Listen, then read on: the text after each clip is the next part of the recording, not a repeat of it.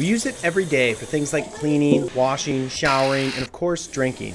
But do you ever stop to think about how clean, safe water makes it to your home? If you're like me, you haven't given it much thought. But given it's the most vital resource that the city provides, it's not a bad idea to be familiar with the process. When the city decided to relocate its water facility in 2003, selecting a site near the Iowa River was key. By being located in the nook of the river, the city was able to develop 5 sources of raw water. The plant can draw from the river, a sand pit, an alluvial aquifer, and then 2 deep wells, the Solarian and Jordan aquifers.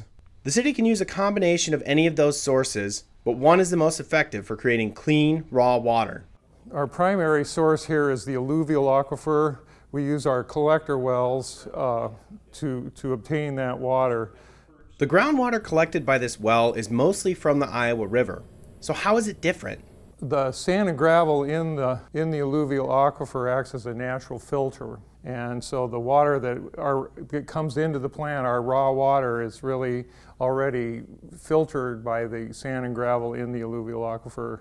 It sounds strange, but Craig explained that the sand and gravel actually clean the water as it makes its way from the river to the well. Turbidity, the dirt and particles in the water are removed, and organics that cause taste and odor are also removed. I'm likely not alone here, but turbidity is not a part of my daily vocabulary. Simply put, it is the cloudiness or haziness of a fluid caused by a large number of individual particles. It's generally pretty hard to see, but is easily tested for. This is measured by nephelometric turbidity units, or NTUs. The measurement of turbidity is a key test for water quality. To display the difference, we decided to draw samples from both the river and the alluvial aquifer.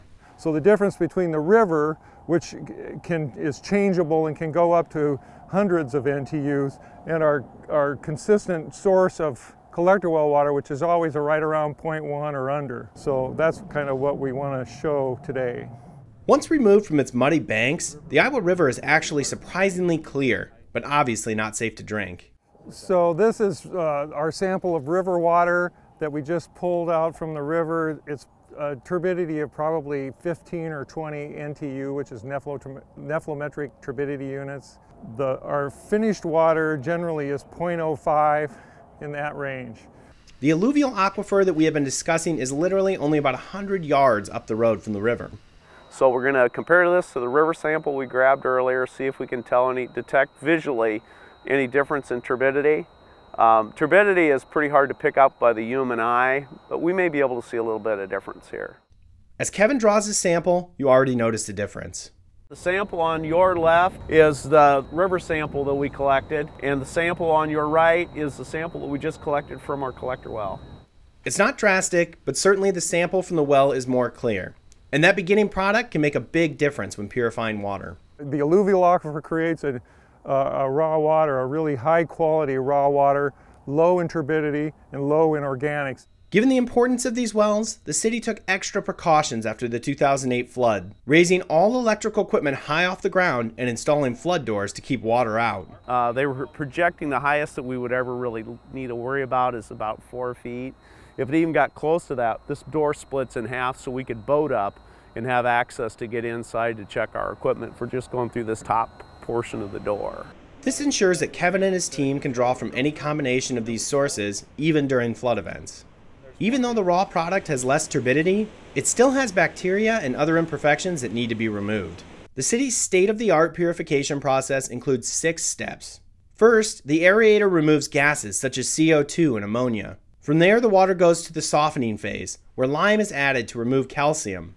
We take out about 2/3 of the hardness out in this process. Next, the water moves to the recarbonation tanks to remove the remaining hardness and lower pH levels. The water then moves to the granular active carbon filters, which removes all remaining organics.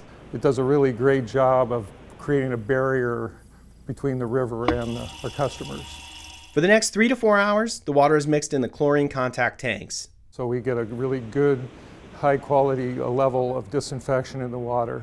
The now clean, safe to drink water is kept in storage tanks until it is sent out to the city using high pressure pumps. It's a complex process, but with 75,000 people counting on your performance each day, the staff here is committed to exact precision.